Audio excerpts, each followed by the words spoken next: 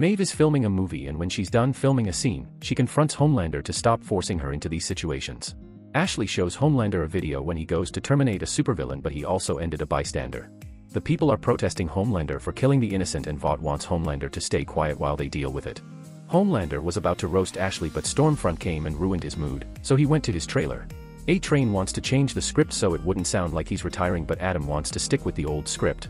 He doesn't want to do the scene, so Adam tells him to talk with Ashley about it. Kevin is in an interview about his recent marriage to Cassandra and their association with the Church of the Collective. A-Train watches Kevin's ad for the Church of the Collective, but he thinks it's a bunch of BS. Stormfront antagonizes A-Train until Ashley shows up to confront A-Train on the scene. She gives him two options, which are to do the scene and get paid or get wrecked. A-Train does the scene with Homelander and tries to get it over with. Frenchie follows Kimiko and she goes to a Russian bar to inflict some pain on the gangsters. She goes to the church after to get a hit job from Sherry, but Frenchie tries to reason with her. Kimiko feels guilty for getting his brother killed, but Frenchie doesn't understand her, so he gives up trying to help her. Huey updates Butcher on their findings because he misses him, and Butcher lies to him about his situation. He goes to after because he thinks Butcher might be going through something. Butcher visits Aunt Judy to see his dog. He talks about his feelings when walking his dog. When he gets back, he sees Huey and checking up on him, but he leaves because he doesn't want to talk about it. When he leaves, he sees Black Noir, so he goes back in to warn them. has a plan and he calls the firefighters, so if Black Noir does strike, he has to do it in front of people. Butcher decides to sacrifice himself so they can escape. Huey tries to talk him out of it, but he threatens Huey to get out of his way.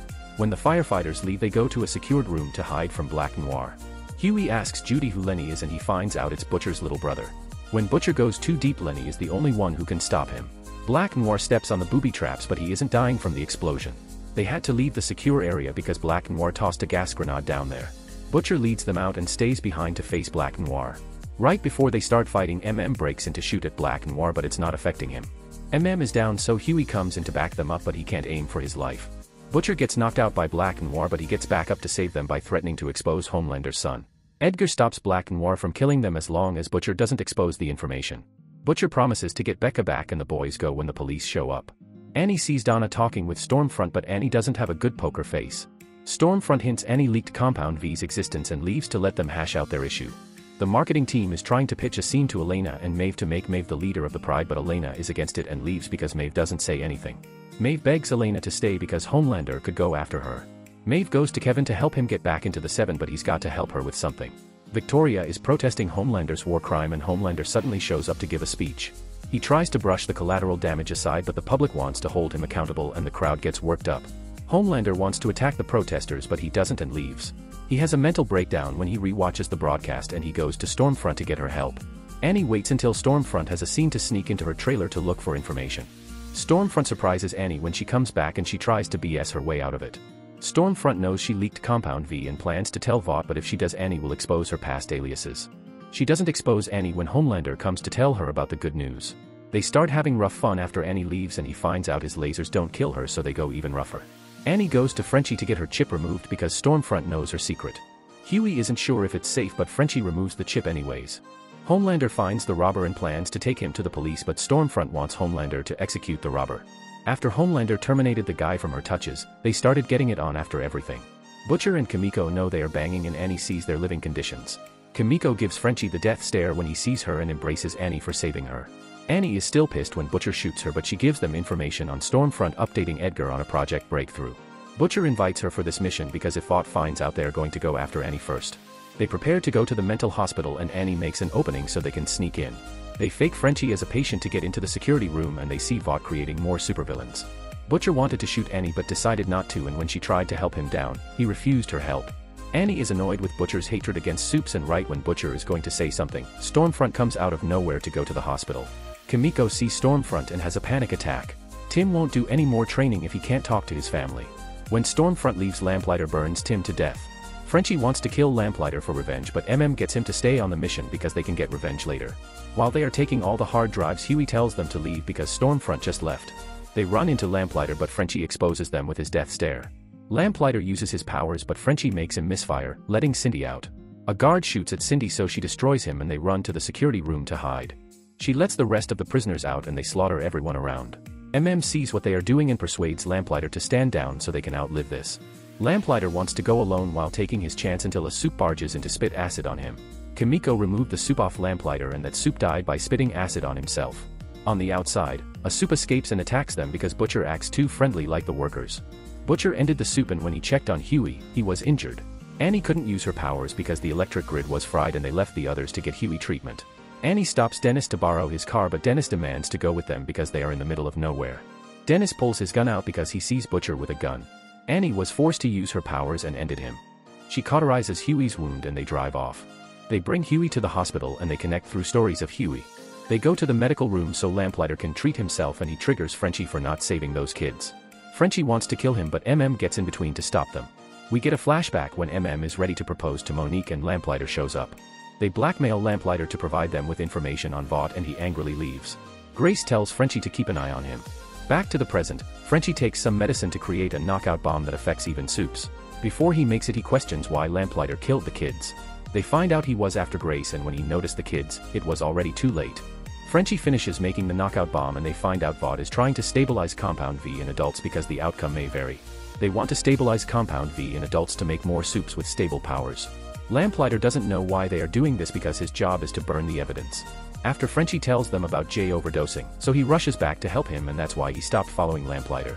Once Jay is up he goes back to his mission but Jay dies from overdosing a couple of months later and he blames himself for it. They hear a knock on the door so MM checks it out and a tentacle is wrapped around MM. Kimiko stops the guy and they find out that it was the guy's DICK. They make a run for it and Frenchie tosses the knockout bomb at Cindy but she destroys it. Stormfront comes in time to take out Cindy and calls for Lamplighter to ask him what happened. Lamplighter covers for them while Stormfront goes to look for the escapees. Kevin sneaks into Maeve's trailer to give her items from the wreckage and before Kevin leaves she warns him not to tell anyone if he wants back into the Seven. He meets with A-Train after and tries to recruit A-Train to the Church of the Collective. They join Alistair for lunch and Kevin lays out all the problems he had with A-Train. He decides to leave because he doesn't want to deal with it until Alistair exposes A-Train's conditions. Alistair offers to get A-Train back into the Seven. Homelander finds out Stormfront lied to him so he burns his trailer down and confronts her when Stormfront arrives. Ultimately he lets her go. The boys escape from the testing center and Butcher informs them about Huey's condition. Frenchie apologizes to Kimiko for trying to save her so he can make himself feel better even though she didn't ask for it and he will not interfere with her life anymore. Grace comes to terminate Lamplighter but Frenchie pleads for his life because he will not have to deal with the guilt anymore. Stormfront walks in to see Homelander waiting for her and she tells him about her past with Frederick Vought. She tries to sell her dream of a soup army to Homelander and he forgives her lies. Stormfront is on the news spreading her propaganda where they need more soups to counter the supervillains. Tommy, a supporter, buys into the propaganda and terminates a guy believing he was a supervillain. Lamplighter exposes Stormfront and Vought's shady activities to Victoria and Lisa. Butcher doesn't think Congress will do anything and Victoria is saddened by his comment but she knows it won't be enough to take down Vought. Victoria wants them to find out why they are testing Compound V because she wants a full picture before she goes after Vought. Grace has an idea of who can help them but doesn't tell Victoria who it is. They leave and Grace sends Frenchie to look after them but he better not leave his post this time. Butcher tasks Huey to look after Lamplighter and before they head out Butcher finds out his dad Sam passed away. He visits his mom Connie to comfort her but she lies to him to get him to talk with Sam before he passes away. Butcher talks with Sam after Connie convinces him to. Sam is sad Lenny died but he hit them when they were younger to make them stronger and now Butcher is a hard ass. He pushes Butcher's buttons just to prove a point. Annie meets up with Donna to talk about her issues. She finds out Ashley knows of this meeting but it is too late. Everyone is gassed and Black Noir knocks Annie out. When she wakes up, she is in a room that prevents her from using her powers. Tommy's action saddens Homelander and Stormfront and they try to spin it positively. They are bashing Victoria's agenda and Homelander exposes Annie as a mole within the Seven. When Huey is watching Lamplighter, he tells Huey about his past achievements but now he's just garbage. Huey talks about Hugh doing nothing after his wife died and that's why he joined the boys but he is still useless in the group. Huey sees it on the news and tries to save her with Lamplighter's information because he can't reach Butcher. He convinces Lamplighter to go with him by calling him a cuck if he doesn't go. They sneak into Vought and he brings them to the conference room so he can self-delete for the actions he did. Huey cuts his hands so he can look for Annie. Homelander wants to end Annie but Stormfront convinces him not to because they are trending with a slogan to push Compound V. He brings Stormfront to meet Ryan after she feels sad seeing a baby who looks like her daughter. Becca is annoyed with them because they're pushing Ryan to use his powers when she doesn't want that yet. They try to sell the idea of going out to Ryan and he wants to. Becca talks with Homelander but he doesn't want Ryan to grow up just like him. She argues that Ryan has her and begs Homelander to leave him with her. When Maeve comes back with food, Elena wants to visit her sister to cool her head because of what she saw. Maeve flips out and Elena apologizes to Maeve because she's having a hard time accepting Maeve's true self. Later Ashley finds Maeve hanging out with a random guy. She still tries to push Maeve to go on a press tour with Elena, but Maeve tells her to show some compassion for once and she lets it go. The emergency signal gave Annie the chance to escape from her cell, but Black Noir is there to stop her. Black Noir is beating Annie with ease, but luckily Maeve saves Annie and ends Black Noir with his nut allergy. Annie wants Maeve to go with her, but she decides to stay, so they go their separate ways. Huey frees Donna from the cell when he hears her and they run into Annie. Grace and visit Jonah to get him to testify against Vought, but he doesn't want to because his family is more important than exposing Vought. When they leave, Grace persuades to get out to live with his family because the battle with Vought will never end. Butcher visits Jonah when he hears failed to get his help. Jonah tells Butcher about Homelander's good personality when he was younger, but he changed when Jonah tried to make him invincible. Butcher threatens Jonah to help or he's going to delete his whole family. Kimiko teaches Frenchie how to communicate with her when they are watching Victoria. A-Train goes to Alistair's party to apologize to Kevin for the things he did to him before. Alistair tells them the good news that they can go back to Vought because of all the things going down there. He warns them to not have any contact with Eagle because of his toxic personality, and Kevin just flipped his opinion right away. A-Train is suspicious of Alistair after hearing what Eagle did. They watch Eagle making a statement about the church and how the church is dragging him to the mud. Later on, Ryan is angry at Becca because he finds out she is lying to him about their living arrangements. He goes with Homelander and they fly off. Grace calls Butcher to inform him about Huey's F-up, but Butcher has it sorted. He visits Connie after and finds out she is trying to help him let go of his anger. At the Vought hearing, Victoria brings in Jonah to testify against Vought. When Jonah is sworn in, a senator's head explodes, then Jonah's head explodes. People start panicking while heads are exploding. Grace grabs Victoria to get away and Butcher is pissed off with the outcome. Homelander is teaching children what to do when a supervillain shows up because supervillains are showing up more often. Robert informs them that they will be using Compound V because of the Senate hearing disaster. Victoria argues Vought had something to do with it and Robert agrees with them, but they don't have proof. Becca escapes the secluded area because Ryan is gone. Annie sends Donna off and goes back to the hideout. They are preparing weapons to take the 7, but Huey is against it because they can try to get someone else to testify. The others know it won't help, so that's why they have to eliminate the Supes because of what they did. Annie has someone in mind and needs a day to figure it out. On the way, Annie agrees with Butcher because they tried to do it in a good way, but nothing happened to Vought. Huey wonders why she is helping him and finds out she's helping him because he never gave up on her. Becca goes to the hideout because they took Ryan. The boys butter up Becca until Butcher shows up with a game plan to find Ryan. The boys smirk at Butcher and he goes out. Homelander wonders how the team is doing and some of them are useless or dead. Stormfront thinks this is a win because their agenda is going along, although with some bumps along the way. Stan Edgar meets with Alistair to talk about re-enlisting Kevin and A-Train. Kevin is easy to get in because of his rehabilitation, but A-Train is a liability and Stormfront doesn't like him due to his race. Once business is done, Alistair walks Edgar out and A-Train finds out why he got axed. Edgar gets a message that Butcher wants to speak with him. They go to Maeve to ask her to testify against Vought, but she passes on it. Maeve is annoyed with their badgering because she knows nothing will change even if she testifies. They leave once Maeve tells them to, and on the ride back, Annie complains about Donna. She thought Huey's mom died, but she finds out his mom left him when he was 6. Huey talks about the good old times until she disappears and never contacts him. A-Train shows up out of nowhere and scares the shit out of them. He gives them evidence against Vought to get rid of Stormfront to get his spot back because he has a grudge against her, but he wants to stay anonymous. After Homelander is done with work, he goes back to Ryan, but he's annoyed. Ryan wants to call Becca. Stormfront came in clutch to save the day by bringing him to Planet Vought. Fans start asking for pictures and Ryan starts having a panic attack because he's not used to these things. Homelander notices Ryan and takes him to fly away. When they reach the cabinet, Homelander doesn't know how to deal with Ryan's fear until Stormfront leads Homelander in to comfort Ryan. Homelander talks about his first time getting surrounded and how he had to get away because he was overwhelmed by the crowd. Ryan knows he's not like Homelander, but Homelander promises to teach him unlike him when he was growing up because the doctors were afraid of him.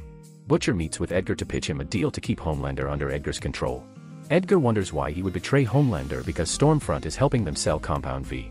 He only thinks about the business because he doesn't have the luxury to lash out like the white men. Butcher offers to kidnap Ryan from Homelander, and when he gets him he will inform them. He will hand Ryan over to them and expects them to hide him properly this time, but Becca will be staying with him. Edgar thinks he's vicious with his offer, but he accepts it. Butcher goes back to the hideout to update Becca on Ryan's location. Huey shows Butcher the gold mine A-Train gave them and he is thrilled with the news.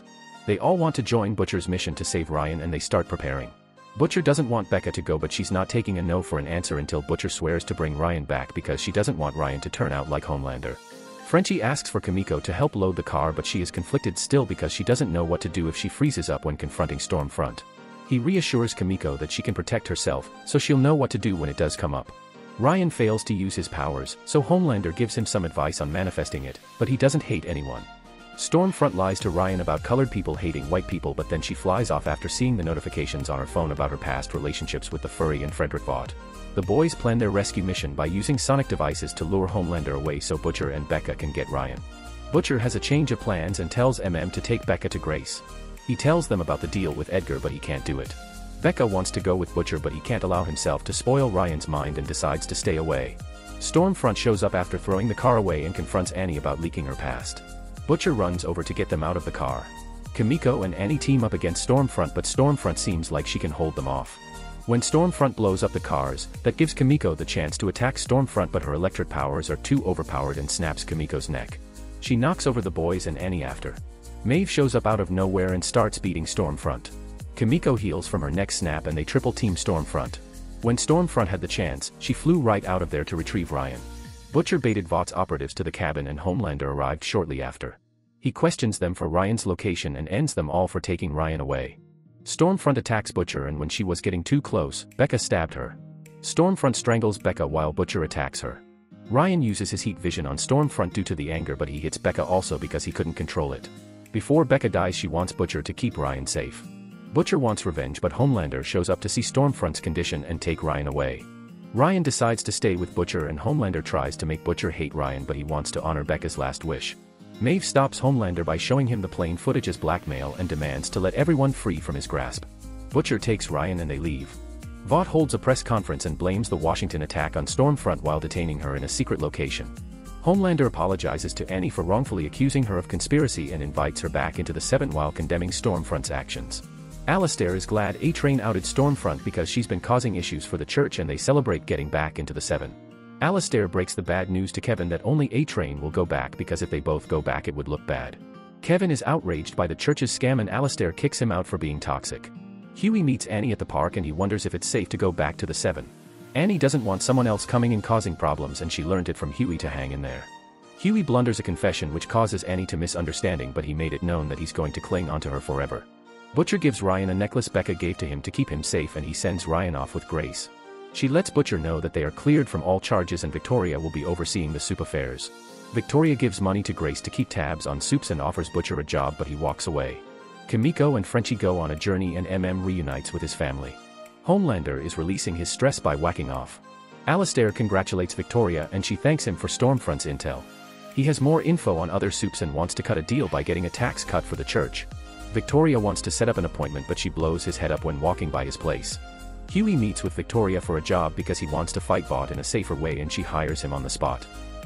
Well, that's it for The Boys Season 2. If you got up to this far, here are more recaps on the side. Also, don't forget to like and subscribe, and thanks for watching.